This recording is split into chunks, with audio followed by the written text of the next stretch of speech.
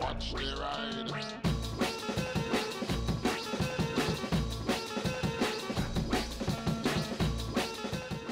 Hey everybody, hope you're all doing alright out there. So not that long ago I made a video talking about proposed changes to the motorcycle laws that the MCIA put forward. Now the way that it works is that the MCIA is an organisation that will suggest rule changes to our motorcycle licences and then the government may move on that. So at this point it is just a proposal.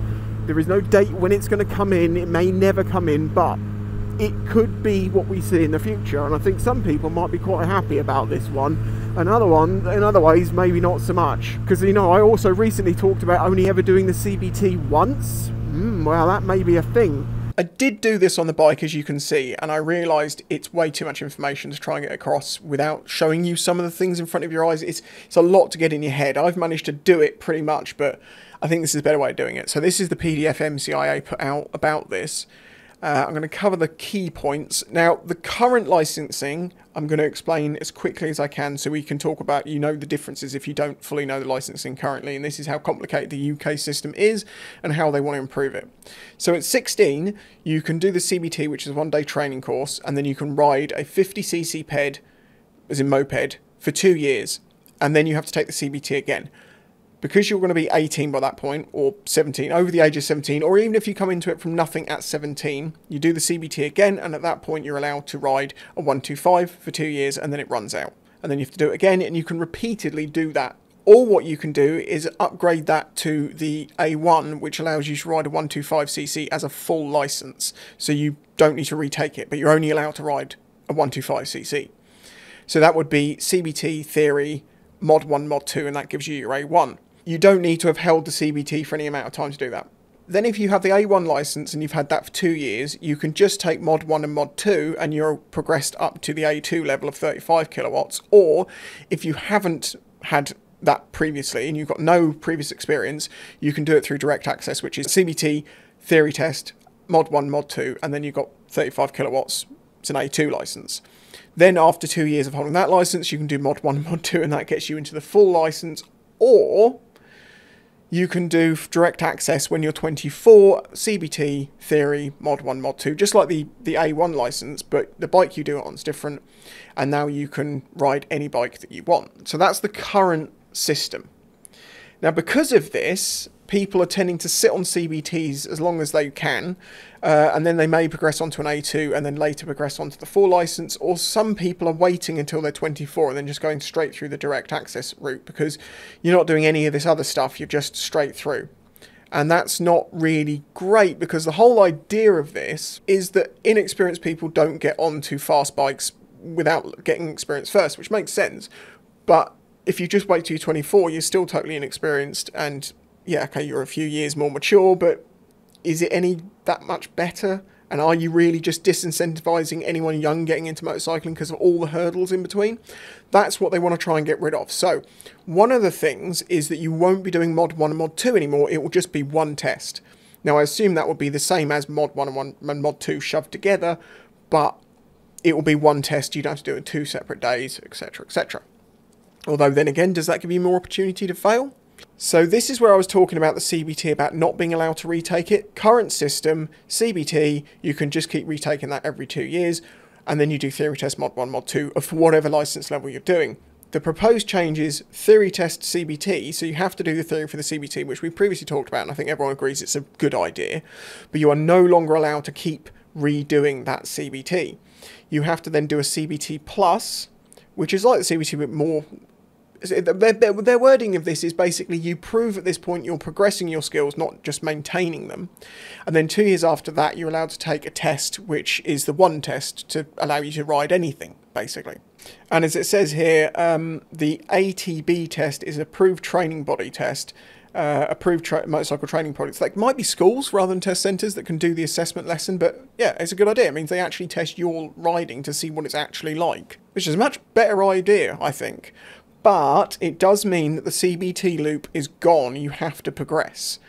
And I know some people are not going to be happy about that because they like sitting on CBTs because that's what they can afford. Though it is worth pointing out at this point, for many people who say they have to sit on a CBT, you already have a 125, you have the insurance, you could just go and do your A1 test for £100 basically for the test fees. Oh, plus theory, so about 130.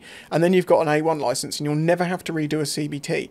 You don't necessarily need to get all that training. It doesn't have to be £600, £700 test because you've got all the extra days of training. If you can competently ride your bike with slow control and practice all the maneuvers you're supposed to do, like I've always taught in my videos, you should be able to walk through doing Mod 1 and just ride like the police are behind you and follow the rules of the road on the Mod 2. There is the part where they say follow the signs. Just make sure that you just do everything you do safely. Even if you go the entirely wrong way, it's perfectly fine, because all they'll do is at some point they'll say, okay, pull over up here. Okay, you went the wrong way there, but it's fine because everything you did was safe. They're the key proposed changes. You can see returning to a single test rather than two, blah, blah, blah. Here's some of the category changes they are proposing. Okay, so they want to bring a new license level basically in at 14, which is to do with e-scooters and small electric vehicles, I would think, generally, rather than, electric. So that basically would be talking about legalising e-scooters to 14-year-olds if they pass a test. Good idea, I guess, because it's better than them going around illegally doing it and getting crushed on the cars and stuff, or just being a nuisance. Some of them are fine, some of them are absolutely insane. Right, these are the other proposed changes. Rather than being allowed a 50cc at 16, you'll be allowed, with the A1, you will be allowed 11 kilowatts, which is a 125. And that's with the AM license. Now, what does that mean for CBT? You're still only allowed to ride a 50 and then a 125 at 17? I'm not entirely sure, because they're just talking about full licenses here, because you would be on a CBT at this point. Anyway, then at 17, if you're on an A1, you're only allowed a 125cc, 11 kilowatts. They're saying 22 kilowatts, which is about 25 brake horsepower, which is like a Suzuki Azuma. And that's like a fast 125, which is just more comfortable on the motorway. So, yeah, at 17, as long as they've got their head screwed on right, and they've proven by passing a proper test here, that seems fine to me. A2 at 18 rather than 19, which is 35 kilowatts, which is the same as it is now, but just a year earlier. Then 2 years after that, you're allowed to upgrade to the full A license. And all you have to do to upgrade, rather than doing Mod 1, Mod 2 again, is you just do this assessment with a training school, which I assume is an hour test or something like that. And then direct access, they want to drop that from 24 down to 21. So at 21 years old, you can go theory CBT, because of the new way they want to have it. The test, so it wouldn't be Mod 1 and Mod 2, it would just be the test. And then you've got access to every bike on the road at 21. Okay, this answers my previous question about what if you're actually on a CBT rather than the A1 license. If you're on that CBT, you're still on a 125 with the same restrictions. Then the odd thing is 2 years later you can do the plus, and then 2 years after that you do the assessment, and now you're allowed a 22 kilowatt, which is... How does that work out? Because now you're 18, 19, 20, 21, and now you're at like 22 with a 22 kilowatt. I guess that's it's the permanent A1, that's why. That's what it is, because then you're allowed 22 kilowatts, not... Okay, yes, these are crossing over. Okay, let's find the A2. A2. So 18 plus, yes, so that's earlier. So it's, if you wanted the A1, you can go through that process. Or with this, at 18, you do theory, CBT. And then it's not saying CBT plus here. It's saying you can just go on to do the single event test. You can ride up to 35 kilowatts. See what I mean about how confusing this is? Right, yes, I understand why there's those age overlaps. Now, it's because basically it depends on what license you're aiming for. If you were aiming for an A1, that would be your way to it. But if you're aiming for the A2, because at 17 you're going to have the CBT, it still qualifies you to then go on to do the single test to get your A2 license. And then the full motorcycle license is in the same way of the A2 progression. God, this is why this is so complicated. If you've already had the A2 for 2 years, then at 20 you can do your assessment lesson and get your full license. Or if you haven't, your direct access is at 21, no A2 license, theory, CBT, and then into that. Jesus. So there you go. That is the proposed changes. The idea is to bring the ages down, bring the level of training up, but also bring CC and the reward of what bike you can have at what age up with that. And in theory, it shouldn't be that expensive depending on the route that you're going into it. Because if you want the A2, well then you just CBT, CBT plus, then you're in your A2. Then again, that's 4 years on a 125 from what I can see, isn't it? Yeah, it's a little complicated. I do think allowing 21-year-olds direct access to like 1,000cc bikes is going to increase the amount of accidents and deaths we will see, because I think those 3 years are very important and there's a lot of maturing that goes on. But then again, waiting till you're 24 is kind of ridiculous, because you should just be trusted to not be an idiot.